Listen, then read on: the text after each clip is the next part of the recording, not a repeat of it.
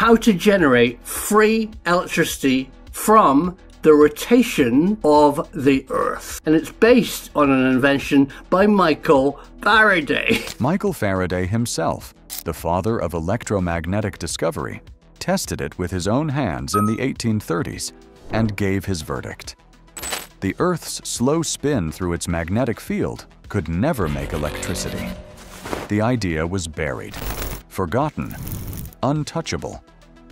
Yet in March 2025, a faint signal appeared, a quiet spark of power born directly from Earth's rotation.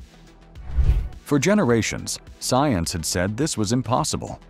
But sometimes the world hides truths in plain sight, waiting for patient eyes. This is the story of how a whisper of voltage has reopened a door thought closed forever. The old verdict. In the early 1800s, science was still learning to see electricity and magnetism as parts of the same story. Michael Faraday stood at the center of that search. He was not a man of wealth or formal training, yet his mind reshaped the world. With coils of wire, magnets, and rotating disks, he revealed that motion through a magnetic field could create a current. That simple idea gave birth to the electric generator, one of the cornerstones of modern life. But when he turned his attention to the Earth itself, the result was far less dramatic. The planet spins every day beneath the sky, and it carries with it an invisible magnetic cloak. If moving a piece of metal through a magnetic field makes electricity, could the Earth's own motion be used in the same way? Faraday asked this question directly. He built experiments with solid metal conductors, carefully aligned to test the effect. No matter how he arranged them, the outcome was always the same. Nothing. His reasoning was clear. Because we move with the Earth, there is no relative motion between us and the field. Without relative motion, there is no induction. That conclusion hardened into doctrine. Generations of students were told the same story. Teachers repeated it as fact, and textbooks carried it forward. The Earth's spin, they said, could never be tapped for power. It was a dead idea, a road that ended in silence. For nearly 2 centuries, no one truly challenged that verdict. It rested quietly in the background of science, waiting for someone to look again. The spark of controversy. More than a century after Faraday, the subject was still considered closed. But science has a way of circling back to old questions. In 2016, 2 researchers, Christopher Chiba and Kevin Hand, began to wonder if the story had really been finished. They studied the problem carefully and noticed something strange. Faraday's conclusion was based on solid conductors. But what if the conductor wasn't solid? What if it were hollow, shaped like a shell? Their mathematics suggested that in such a case, Earth's rotation might actually create a measurable current. It was a bold claim. The physics community met it with raised eyebrows. It seemed like wishful thinking, another attempt to overturn a principle that had been settled for generations. A year later, in 2017, an experiment was attempted to test their idea. The setup was crude, and the results came back empty. To many, this was proof enough that the theory was flawed. Still, the thought lingered: hollow shells, unusual geometries, new ways of letting the magnetic field interact. Something about it refused to disappear. A door had been cracked open, even if only slightly. And sometimes, that is all science needs to begin again. The 2025 experiment. By 2025, curiosity had grown into determination. A small team, led by Christopher Chiba, joined by Kevin Hand and Thomas Chiba, decided to design an experiment that left no room for doubt. They wanted to test the theory under the strictest possible conditions. Their device was not large or complex. At its heart was a hollow cylinder about the length of a forearm and no wider than a finger.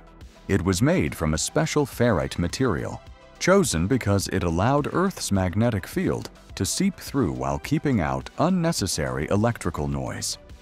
The shape and the material were both essential. The cylinder was carefully positioned. Its axis was placed so that it stood at a right angle to the invisible lines of the magnetic field and also to the motion of the Earth's spin beneath it. In that exact orientation, the effect, if it existed, would be strongest. They worked with extraordinary care. The setup was shielded from outside interference, stray radio signals, thermal effects, or even the faint electric hum of surrounding equipment. Nothing was left unchecked. Calculations were made for their exact latitude, for the local strength of the magnetic field, and for the speed of Earth's rotation at their location. From this, they knew exactly what they should see if the theory was true. And then they tested it. For the first time, the cylinder produced a faint, steady signal. It was small, almost ghost-like, but it was there. A continuous trickle of voltage flows only because the Earth is turning inside its own magnetic cloak. The measured signal.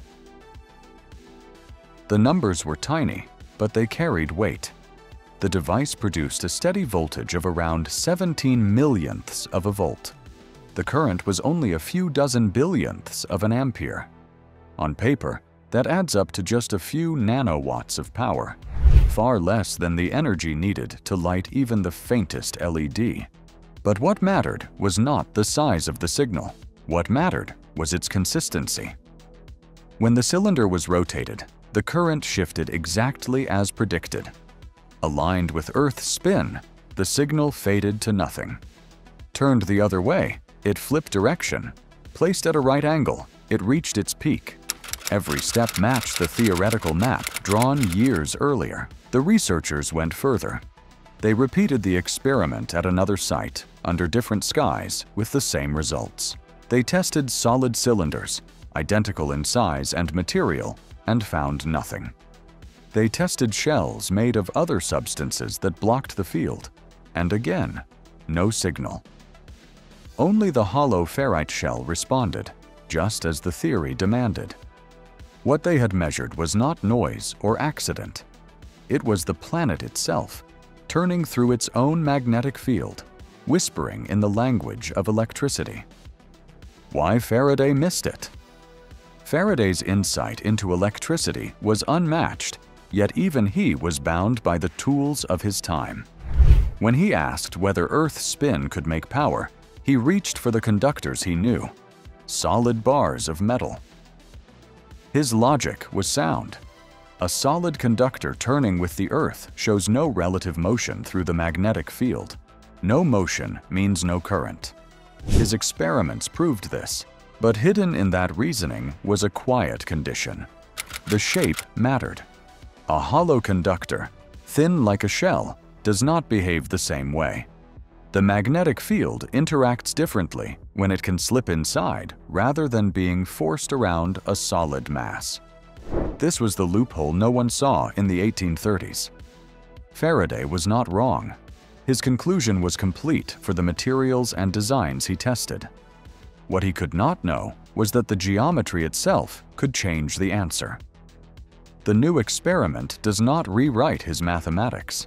It moves beyond it.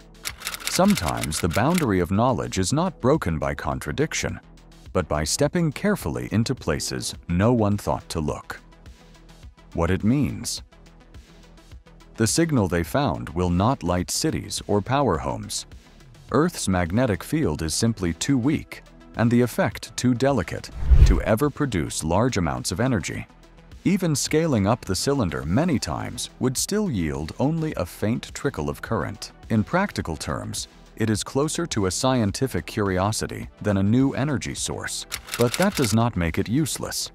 For devices that need almost no power, tiny sensors buried in the ground, instruments left in remote places, probes drifting in space, a source that never runs dry could be valuable.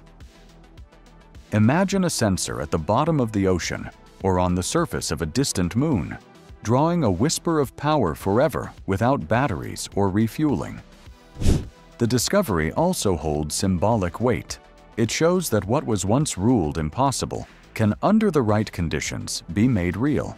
It reminds us that even the most familiar planet, spinning beneath our feet, still hides secrets. Sometimes, the meaning of a breakthrough is not in its size, but in the new paths it quietly opens. Looking ahead.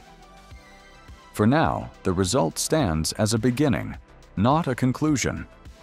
Other laboratories will need to test the idea with their own equipment, in their own corners of the world.